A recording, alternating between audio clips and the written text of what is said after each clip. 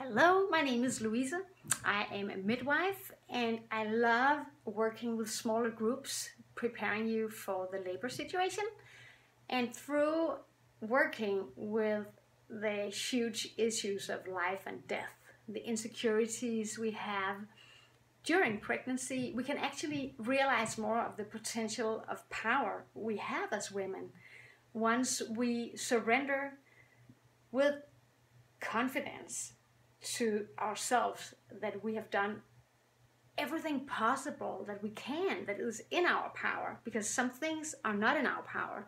But when we feel as women, we have done everything in our power in order to support ourselves and come into the labor situation with that confidence. I know what it will happen, and I have the information, I have practiced, I have worked with myself, I know how I hope and wish I'm going to relate to the pain and to the fear, etc., whatever you have, to the death potential. When we have related to those things during pregnancy in a smaller group, working really intensely and with a big portion of humor, shedding light over everything, we tend to not go into that fear when we are in labor, because it is not a big lump under the carpet. It is something we have looked at, and once we know as women in labor, some things we can do something about, other things we can't do anything about, but we need to know what can we work on and what can't we work on, and things we can work on, how can we do that, and what do we need to prepare for during pregnancy.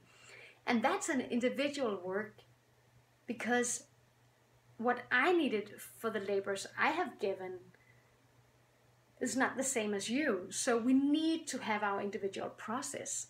As far as I'm concerned, it's the need of every woman to have a group where she can feel safe to share her insecurities about herself, and getting that empowerment feeling into her from the right place without any feeling of darkness in her.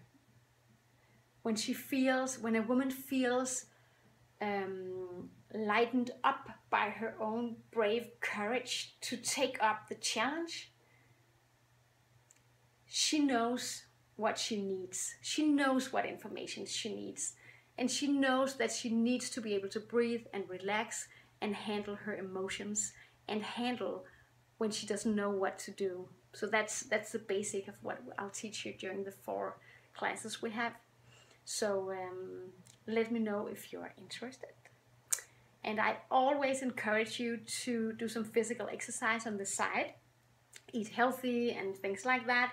But what we focus on here is the emotional, personal process of what to do, how to handle yourself, and of course the midwife skills I have. I'm going to share with you everything you need to know, and also the things that I feel you need to know, of course.